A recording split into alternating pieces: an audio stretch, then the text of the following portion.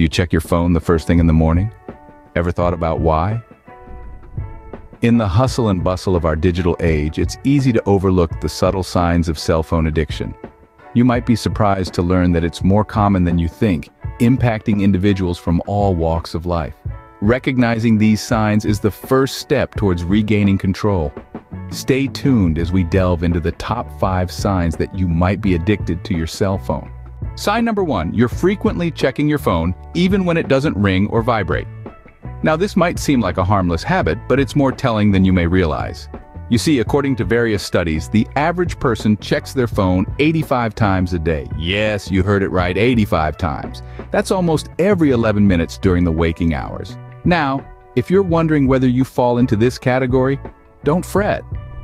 There are simple ways to curb this habit. One effective method is setting designated phone-free times during your day. Maybe it's during dinner, your morning jog, or perhaps while you're reading that book you've been wanting to finish.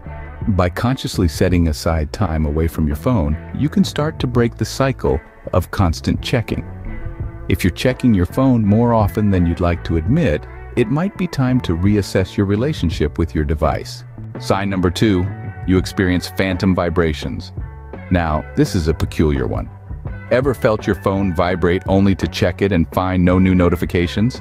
That's what we call a phantom vibration. It's like your phone is playing hide and seek with you, but the joke's on you because there's nothing to find. Medical studies have shown that this is a common symptom of cell phone addiction.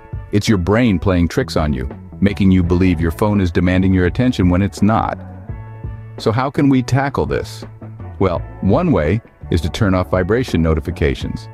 Yes, it might seem daunting at first, but it's a small step towards digital detox. Another helpful tip is practicing mindfulness. By focusing on the here and now, you can train your brain to not be constantly on the lookout for these phantom vibrations. Phantom vibrations can be a wake-up call that your phone is playing a larger role in your life than it should. Sign number 3, you feel anxious without your cell phone. This is a telltale sign of cell phone addiction. Studies from reputable institutions have shown a direct link between cell phone addiction and increased levels of anxiety. You may experience a sense of unease, restlessness, or even panic when you're separated from your device. This is because over time, our brains have become wired to rely on the constant stimulation that these devices provide. Now the question is, what can you do about it?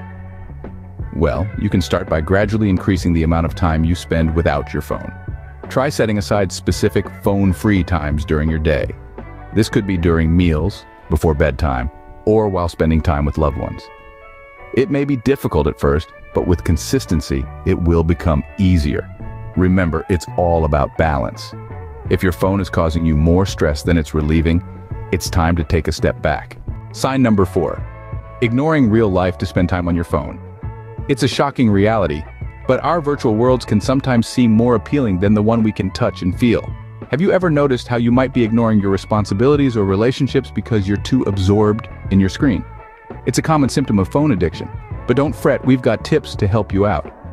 Start by setting boundaries. Designate certain times of the day as phone-free and stick to it. Prioritize face-to-face interactions. Remember, a text can never replace a warm hug or a hearty laugh shared in person. If your phone is taking you away from what's really important, it's time to reassess.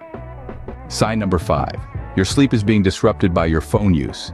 Did you know that the light from your phone screen can mess with your body's natural sleep cycle? A study published in the Journal of Sleep Research demonstrates a strong correlation between heavy cell phone use and poor sleep quality. It suggests that the light from your cell phone screen can suppress your body's production of melatonin, a hormone that helps regulate sleep. To combat this, consider establishing a phone-free bedtime routine. Maybe read a book, take a warm bath, or meditate. Remember, your sleep is just as important as your waking hours. If your phone is keeping you up at night, it's time to make a change. Recognizing these signs is the first step towards a healthier relationship with your phone. Let's recap. Frequent checking, phantom vibrations, anxiety, ignoring real life, and sleep disruption, all telltale signs of cell phone addiction.